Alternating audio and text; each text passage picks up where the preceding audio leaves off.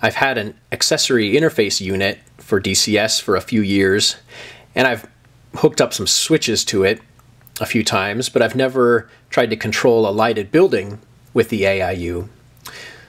So I tried wiring it up, and it was a little more complicated than I thought.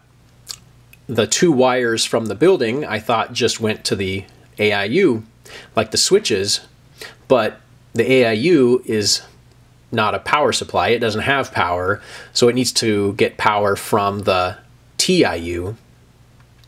So from the black terminal on the TIU, a wire goes to the terminal labeled in on the accessory side of the AIU.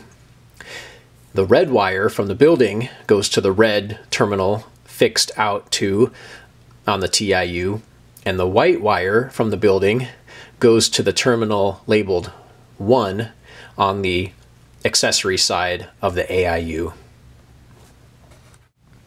Once I had everything wired correctly, it still wasn't working because I didn't have a power brick going into the fixed in to terminal on the TIUs, so it didn't have any power.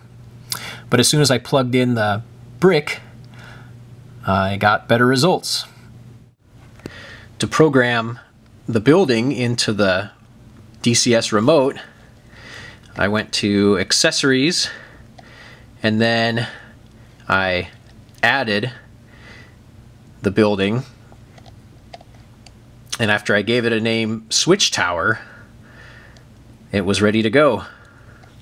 So just on and off.